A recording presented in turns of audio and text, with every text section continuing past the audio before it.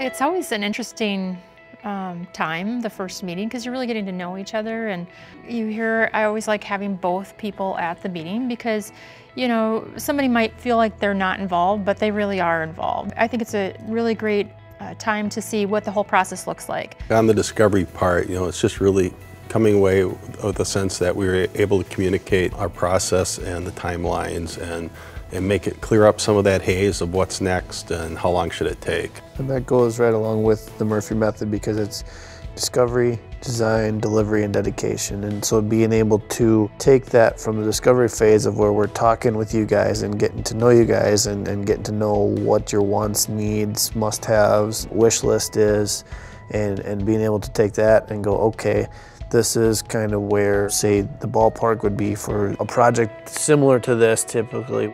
We wanted a TV fireplace area, we wanted a bar area, and we wanted a pool table so we could play pool down there. And when you guys saw the area, it's like, the pool table's not gonna fit. So part of the discovery phase for us was finding out that we really couldn't do everything we wanted.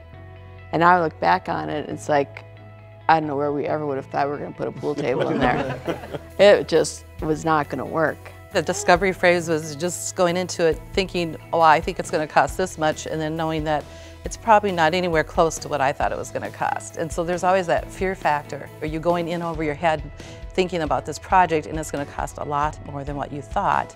So you always have that little, because I've never remodeled my own home before, I wasn't sure what that price was going to be. I'm a HGTV addict and they do these humongous things for $50,000. It's like, it's not realistic. You know, people like me, when you step into reality, it's like, what? Yeah. But they did this for this amount. It's because you don't know the whole story. Yeah. It's probably just the materials. Yeah. You always have this big picture of everything you want because you want what everybody else has. Then you got to take a step back and say, but that's really not probably what's best for our project. So actually the very first time we were presented it, I was in sticker shock, to be very honest.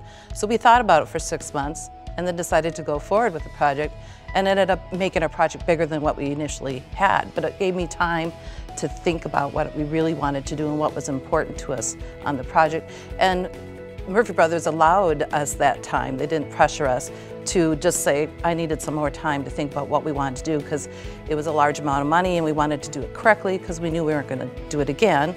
And we decided we were not going to sell our house, so we thought the investment was good. It does help to have somebody like Murphy Brothers come in and steer you in the right direction to do some of those things correctly, but yet still expand your horizons too, but maybe a different direction than what you were going to go.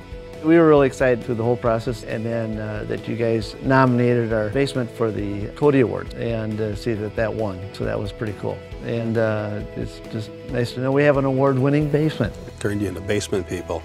We're lower level people. I never thought in a basement, it's a lower level. It's really not, yeah.